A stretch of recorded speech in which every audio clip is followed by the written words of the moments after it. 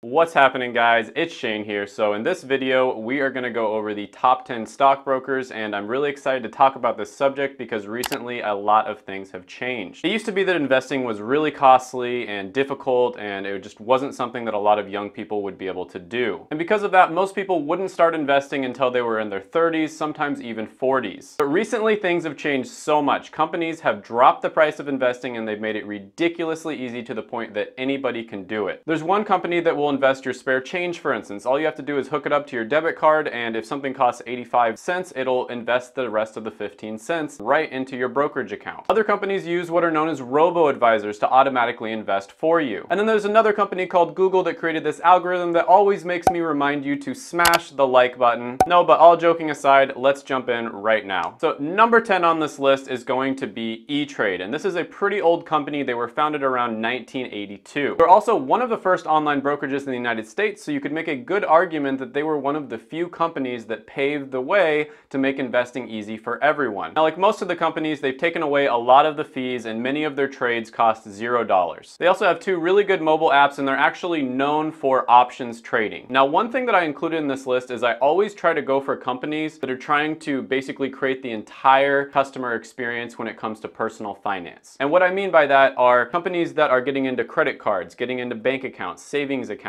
investing, not just one thing, but they're actually giving the whole experience. And specifically, I like to include companies that are really good in every single area. So E-Trade offers a checking account that has unlimited ATM usage, and any charges that you get charged on the ATMs, they'll actually reimburse you for those. They also have a pretty good savings account, although recently they did change the savings interest that you get due to the current situation, which I won't mention because I want this video to stay monetized. So when I was researching for this video, I kind of noticed that E-Trade and Ally are very similar. It's almost like they're copying each other, but in my opinion, I think that Ally Invest is just doing it a little bit better. And so for that reason, I have to keep E-Trade at number 10. Now, number 9 on the list is probably going to be one that you haven't heard of before, and it's called Chase Sapphire Banking. And the reason you probably haven't heard of it is because you have to invest $250,000 with Chase in order to be considered for the service. But if you are able to sign up with the service, there are a ton of benefits. Now, I'm not going to go over all the perks, but one of them, for instance, is you get your own 3x5 deposit box at a bank. You also get free customs checks, ATM reimbursement fees,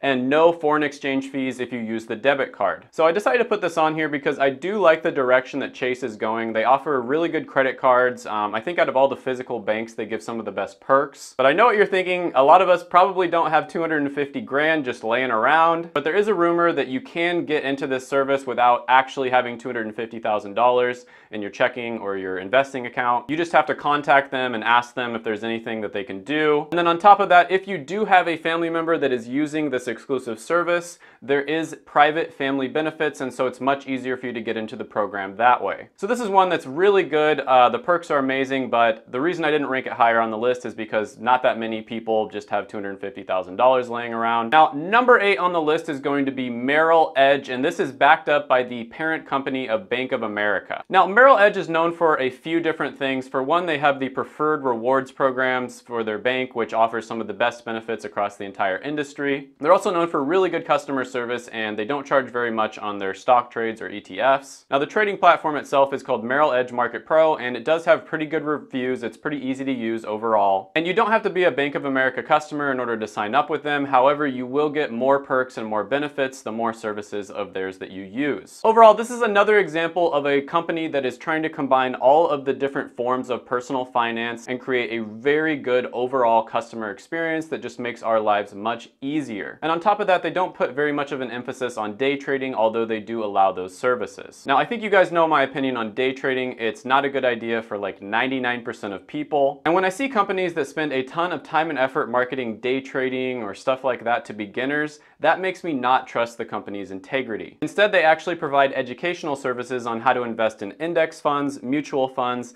and open up a Roth IRA. So I really do like the direction that this company is heading. I just think some of the other companies are doing everything just a little bit better. Number 7 on the list might come as a little bit of a surprise, and it's going to be TD Ameritrade. But this one actually ranks a lot higher on a lot of people's lists. Sometimes it comes out as number 1. And TD Ameritrade is basically just the ultimate package for investors. Pretty much wherever you look, no matter whether it comes to market research, customer service, the $0 trading fees, they're really solid and competitive in all of those areas. Now, one of the reasons why they get so much hype, in my opinion, is because of the fact that the company has decided to go in the direction of day trading. They opened up what's known as the Thinkorswim platform, which is for day trading, and it's probably the best, if not one of the best platforms out there. And one thing that you should know about day trading is companies make a ton of money from it for reasons that would be way too much to get into in this video. But the thing about day trading is they know it's not good for most average people. So like I said, this shows a lack of integrity overall in the company, in my opinion. So this is just my personal opinion. When I see companies do this where they focus on day trading or stuff like that, it just makes me lose trust in them. But at the end of the day, it's not a total deal breaker for me just because of the fact that they are meeting a demand that's already there in the market. This is still a really good option for other types of trading, and I have friends that swear by them. But just overall in researching this company, I thought that the hype was a little bit overrated just because of their emphasis on day trading. Number 6 on the list is going to be Ally Invest, and you might have heard of them because they also have a bank account called Ally Banking. So I really think what separates Ally Invest and Ally Bank is their mobile apps and their online platform is probably the best in the entire industry. And by the best, I mean it's one of the easiest for just about anybody to use. So I can really tell whoever does the UI and the design for Ally really knows what they're doing because they make it very easy to navigate and use. They also have one of the best savings accounts around.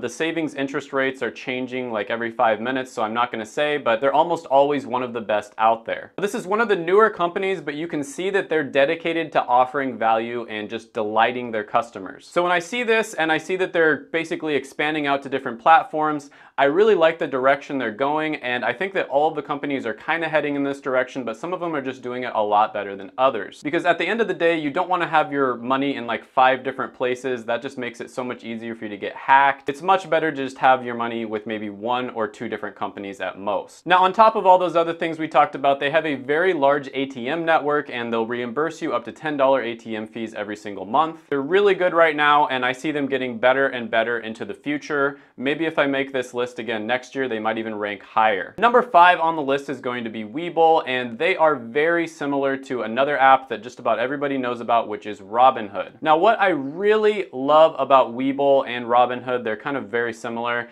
is they have an emphasis on getting people to start investing. And Webull might be the best company out there at getting people to take that very first step of just investing their first $100. And the difference between someone starting investing at say 18, and even if they just invest a tiny little bit, versus them not starting to invest until they're in their 30s or maybe even their 40s, will literally be hundreds of thousands, if not millions of dollars worth of difference. So yes, some of the other companies offer a better overall experience, and I totally understand that. You know, they have banking, they've got personal financial advisors you can talk to a lot of the time. But overall, Webull and Robinhood are the absolute best at getting people to start investing, and sometimes just getting people to start is the most important step. And honestly, the next one on the list, number 4, they're pretty much tied. That's going to be Robinhood. Now, the mobile app with Robinhood is very easy to use. It's very user-friendly and just intuitive. It's also ridiculously easy to sign up for. It probably would take you maybe 5 or 10 minutes at the most. And honestly, Robinhood, I have a ton of respect for because they basically changed the personal finance and investing game forever. They were the first ones to come in there and basically offer just ridiculously low trading fees, $0 for almost everything across the board. And because of that, they have probably gotten millions of people to start investing that wouldn't have otherwise. Before Robinhood came along, and you can look this up, brokerages were charging ridiculous fees. Like they would charge $4.95 sometimes just for you to buy a stock. So when they're charging that much, unless you're buying a ridiculous amount of stock, like hundreds of thousands of dollars worth of stock, it's actually not even worth it. So that means that the average investor probably wouldn't even get a good return on their investment. Then Robinhood came along, made everything ridiculously cheap, ridiculously easy, and they changed the game forever. Now, since then, a lot of other companies have basically been forced to copy Robinhood's business model, and you see almost all of the other companies charging, you know, 0 or very low fees for different types of stocks that you can buy. So Robinhood doesn't have as big of a competitive advantage as they used to before. cheaper. Robinhood is still probably one of the cheapest options out there, if not the cheapest, because of the fact that they don't really have any physical locations, and so their overhead costs are pretty low. And I'm not going to go into too much detail here. You know, if you're a beginner investor, Robinhood is amazing for you to just make your very first trade. They offer incentives just like Webull does for you to actually start trading. They'll give you free stocks just for opening up an account. And because of that, I still think they are an amazing service, and I totally respect them for what they've done. Now, number 3 on the list is going to start basically what I like to call the big 3, and these 3 are all so good. It was really hard for me to even pick one over the other because all 3 of them are so good. They're basically all tied for number 1, but I did kind of have to pick one over the other just because of the fact that it is a top 10 video. Now, number 3 is going to be Charles Schwab. Now, Charles Schwab was founded way back in the 1970s, like 1973, and they're basically a full service brokerage that offers just about anything that you would want. Now, when it comes to the brokerage itself, they provide excellent stock research, planning, anything that you could possibly want. If you want to talk to a person, you can. If you want to just, use their interface and learn from it, you can do that as well. And I noticed in my research that there were a few companies that consistently put the customer first. Whether you're looking at credit cards, bank accounts, brokerage accounts, etc., there are a few companies that just across the board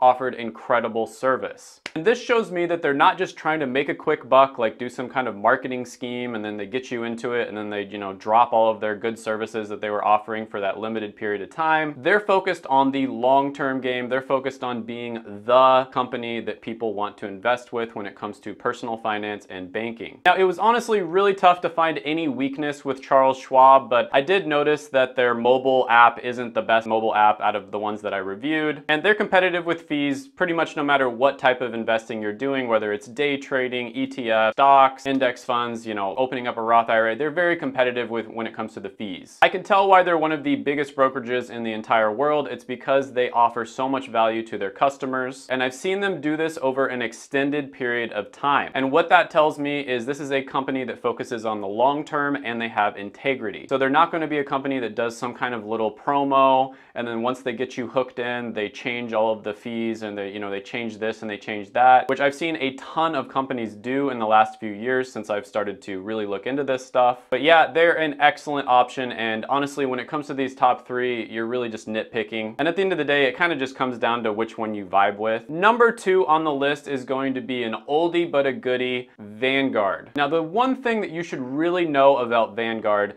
is they were formed back in 1975 by the legendary investor John Bogle. And this guy is basically the father of index funds, and everyone on this channel knows how much of a fan I am of those. And when everybody else in the entire market was telling people that they should invest in hedge funds or they should try to, stock pick or do day trading or all that stuff that happened in the 80s, John Bogle stood firm and he told people the best investment that you can make as an average person is in index funds. So he basically went the opposite direction of the rest of the market, and he probably suffered quite a bit in terms of company profits for that. He probably could have made a ton more money just by telling people what they wanted to hear. This is a man I have a ton of respect for. From the very beginning, this company has had a lot of integrity. And you can see that this strategy really worked out for Vanguard because they're one of the biggest brokerages in the world right now, and they've lasted for many decades. Now, I have to admit, when it comes to user interface and their mobile app, they are lagging behind some of the other options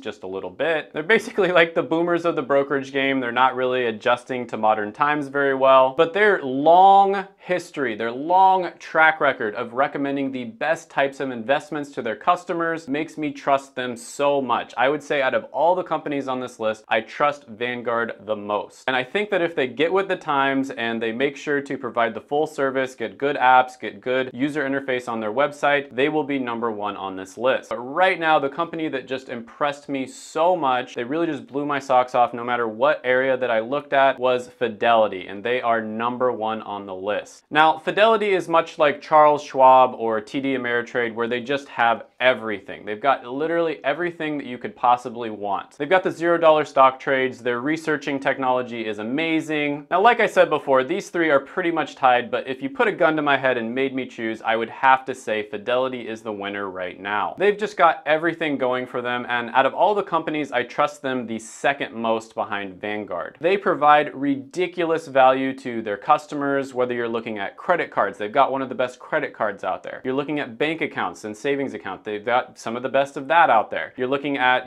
brokerage accounts. They're very high on the list when it comes to brokerage accounts. Every single area you look, they're just knocking the ball out of the park. I'd say Fidelity has one of the most user-friendly apps and overall interface out of all the different companies. I've been using Fidelity for a while now, and I'm extremely happy for their services. I've used many of the ones that were on this list, and I'd have to say Fidelity has had the best overall experience. And then on top of that, it doesn't seem like they push day trading or any of that crap. I think they do offer it, but they don't really push it on their customers. It's just something that is there if their customers want it. They also put a ton of emphasis on index funds, which again, I've explained why. That makes me respect them and trust them all the more. It just seems like overall they have a track record of delighting their customers over the long run, and that shows me that the direction their company is heading is a long-term direction where they just want to give the best possible service. This is probably not going to be one of those companies that makes a ton of money, gets a bad reputation, and then they end up getting bought out by another company a few years later. And I can see that they're trying to integrate everything together as well, from bank accounts to credit cards to investing to,